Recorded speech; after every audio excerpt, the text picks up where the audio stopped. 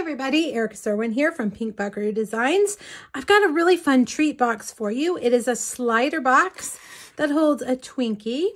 I am using an online exclusive product called Rhino Ready. I love images that I can color with my Stampin' Blends, so this one jumped out at me right away, but also it's just really super cute. These little rhinoceroses are adorable. All right, I'm going to show you how to make this box. There's lots of steps here, and we'll go through each one of them together. First, I want to let you know that inside my box is a strawberry Twinkie. Twinkies now come in all different flavors. They are all the same size, so even if you just use a regular Twinkie, it'll still fit in your box. All right, we're going to make our box first. Grab my Simply Scored.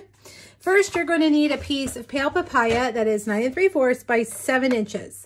On the long side, we're going to score it at 1 1/4, 2 1/2, 7 1/4, and 8 1/2. Now, all of these measurements are on a free PDF over on my blog. So if I went through that real fast, just go over and get that free PDF. Short side, we're going to score at 1 1/2. Oh, I'm sorry, 1 1/4. 2 1/2, 4 1/2, and 5 3/4. Now that's the box part, the tray that the Twinkie sits in. We're going to need the little tunnel or the little drawer maybe. Well, I don't know what you call it. The little tunnel that the box goes in. That's this piece, 4 7/8 by 7 1/4. Also pale papaya. And we're just going to score the long side at 2 1/8, 3 3/8, 5 1/2, and 6 3/4. All right, so let's put together this one first. This box is going to have sides that fold down into the box so that you have a rounded edge. I feel like you have to, when you're pulling a box like this, you need to strengthen those sides. So as you can see, it's got that rounded edge and the ends are thick and tough, so they're not going to rip. The first thing I always do is get my bone folder out and burnish those lines. We want them nice and crisp. We've got 8 score lines. Now the next thing we're going to do is we're going to cut out the 3 squares on each side, okay? And we're going to cut this score line right here. So when I cut out those 3 squares, I'm also just going to take my scissors and cut all the way in like that. And then I'll cut off that square, those 2 squares, and that square. Now the other thing you want to do, you've got this flap left. You want to take your scissors and just cut off that top edge right there, okay? All right, let's do this side. Same thing, cutting off those 2 squares and cutting off this 1 square and cutting off that outside top corner. All right, now I'm just going to quickly do the other sides, exactly the same, cutting off the 3 outside squares, cutting off that top corner, 1 more,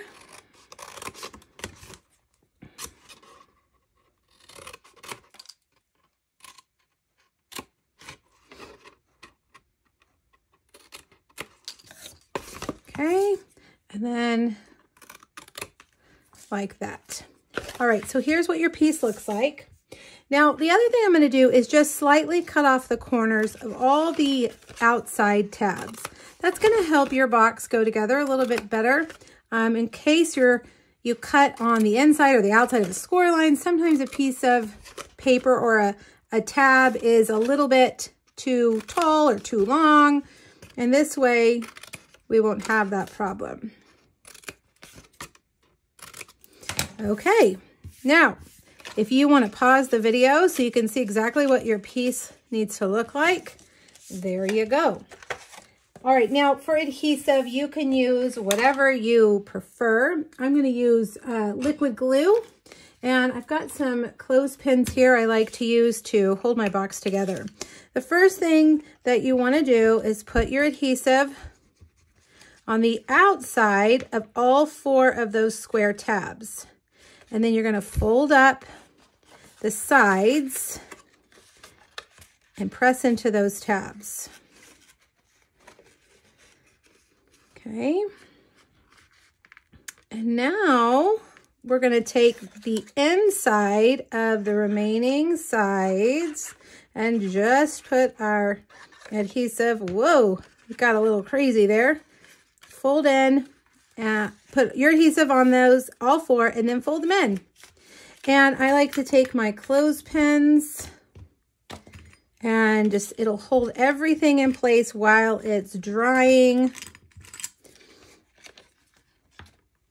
That way you don't have to stand here and hold your box hoping for it to quickly dry. All right, so there we go. There's your box. Let's see if I can wipe up that glue so we don't get it on anything that we don't want it on. All right, I'm gonna set that over there to dry. And now let's do the little tunnel part of our box, the opening. I'm gonna, again, let me get my bone folder, score all those lines. This one is much easier. And I'm gonna take tear and tape this time on this one and put that right there on that skinny tab. Take my paper snips and pull that off like that. All right, and then we're gonna fold it and adhere it behind that back end so that you have that tunnel for your box to slide into. All right, on your basic white, you're gonna stamp your little rhinoceros in Memento Black. And we're gonna stamp the little blower also in Memento Black. We're gonna stamp the sentiment in Calypso Coral. Right up here, let's see, right about there. I wanna leave enough room. I am using the Conversation Bubbles dies to cut that out, so we wanna leave enough room. We're gonna stamp our Saharan grasses. We're gonna do these 3 times in crumb cake on craft paper. All right, now to color our little rhinoceros and our blower, I'm using Smoky Slate and Calypso Coral. All right, I'm gonna start with my light. Oh, that feels like that's the dark. Okay, let's start with the light. And I'm gonna just go and give my rhinoceros a full coat of light Smoky Slate. And I like to use the bullet end of my marker, but we have a brush tip as well. So choose which one you feel most comfortable with. Also, I know some people like to start with the dark and add the shadows first, but I like to do it this way. And there's really no right or wrong way, whichever way you feel like works best for you. The best part of our Stampin' Blends is that they blend together and you're not gonna have any streaky marker lines like you would with a regular marker. All right, now I am gonna take my dark. I'm gonna go down the side of her face like this.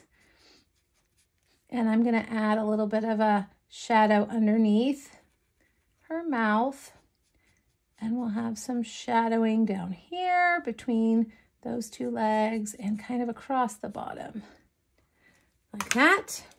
And then you wanna take your light Stampin' Blend back and blend that out into the light part.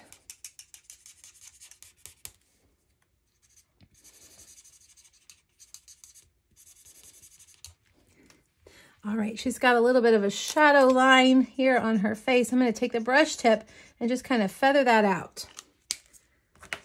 Okay, now I'm gonna take my dark and just do around her horn I realized the first couple of times I colored this, that I colored the horn gray, and I'm pretty sure it's supposed to stay white. So decide how you want yours. Let's see, the reason why my markers were mixed up is because my lids were mixed up. So let's fix that.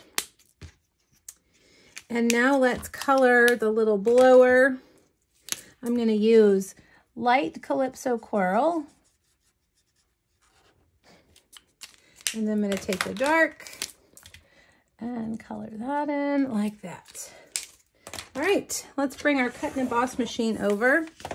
This die set has a lot of dies, and I've actually cut out some already.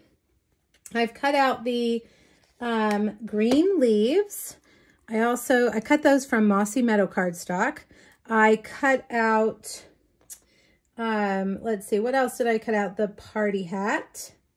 And I'm looking for, here we go. And we're going to cut out these three things, as well as those grasses. Now, I told you I was going to use the conversation bubble right there to cut that out. That's a different die set. I'll have that listed on the supply list on that PDF for you. All right, so we've got those two little pieces. And our little speech bubble. Now, let's cut out our grasses. We're also, while we're here, we're going to cut out some of these bottom pieces, these like, I don't know, hills, if you will, little mounds of dirt. And we'll cut out our grasses as well.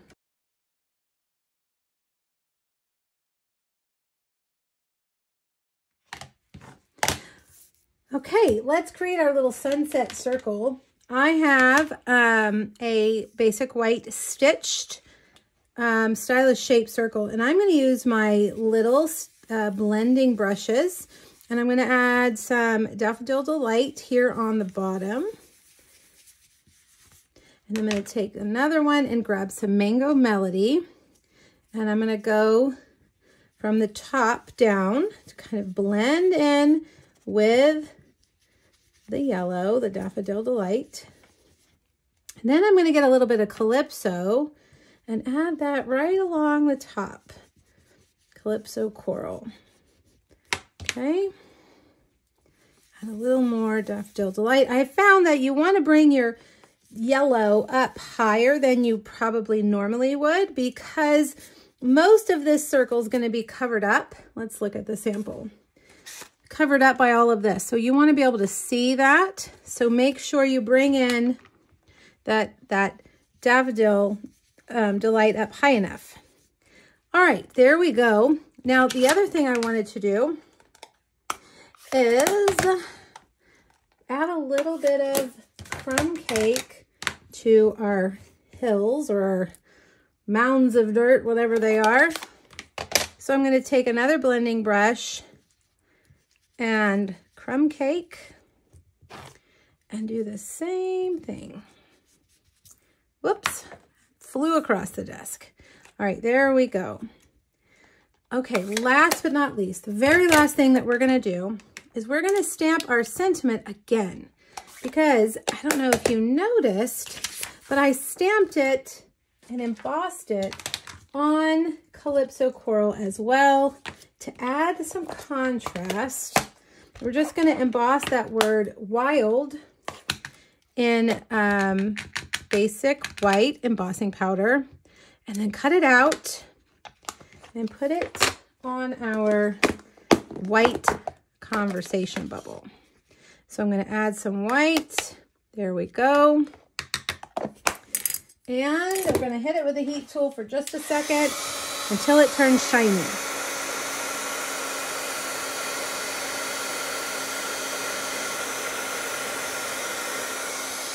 All right, there we go. Now bring back over there went my embossing spoon down the back side of the table.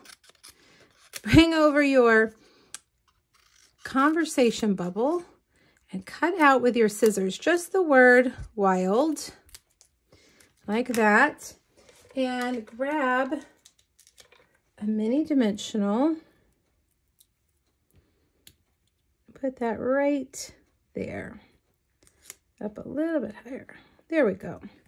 Okay, I think we are finally ready. We have all of our pieces. Let's bring back over our box. Put our Twinkie inside. Add it into our little drawer like that. I have a piece. Let me bring all these pieces over here. I have a piece of our beautiful Desert Designer Series paper that I'm going to put on the front. This is a great kind of a Saharan desert scheme, desert color scheme in this paper. It's great. I have two other Rhino Ready projects, and one of them features another pattern of this paper as well. All right, we've got some dimensionals. So let's get our circle like that. Now we'll take our grasses. We're going to go from the back to the front. And I'm going to put one over here. Put one over here. And we'll put one right there in the middle. I feel like this one might need to go over just a bit. Like that. And then we'll get our dirt, our hills, piles of dirt, and we will put those. We'll put one there.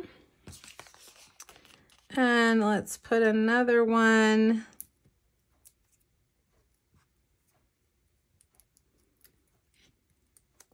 right there. Let's bring in our adorable little rhinoceros, our rhino, and put him right there.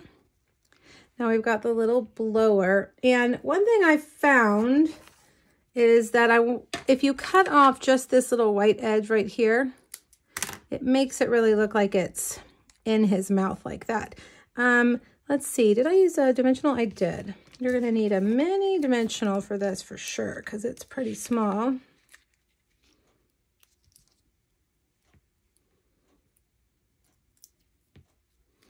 Put that right there. All right, now for our sentiment. You want to put this down towards the bottom corner. There you go. And now let's add in these really fun Monstero, I can't ever remember what these leaves are called. My kids like these leaves. Two of them have a necklace with this leaf on it, and my daughter's always trying to tell me what it's called. Montero. I know neither of those are right. Somebody will tell me. All right, let's stick that there. And this one can go about like that. We'll take these guys and balance things out over here.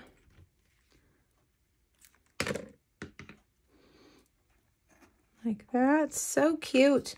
Now I've cut out, remember I cut out that Calypso Coral party hat. Take your dark Calypso Coral and color the little puff and add a little dot to each of those polka dots, just to give it some contrast. And we'll put that right there between his ears. Take your pick tool is great for these small pieces. All right, how cute. Last but not least, we're gonna add a bow, because I just like to add bows to everything, you guys. This is our window pane ribbon. And I'm going to just tie a bow. Cut off those ends. Whoops. Nice and neat. And you can add that with a mini glue dot. And there you go. A fun little treat. Looks like I need to bring that down just a little bit. Let's bring that down so we cover up the bottom of that sun. And there you have it. A really fun little treat box for somebody's birthday. All right, I hope you enjoyed this project. Make sure you click the link here on YouTube to go visit my blog and let me know if you have any questions. Thanks, everybody. Bye-bye.